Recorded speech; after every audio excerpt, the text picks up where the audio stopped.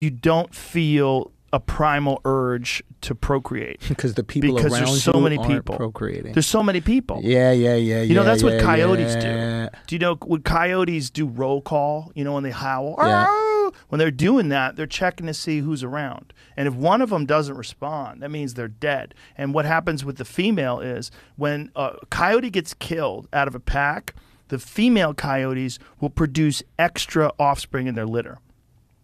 So like if a coyote pack remains intact and they have no threat and they do the roll call all the time and all the coyotes respond, the female will have 2 or 3 cubs.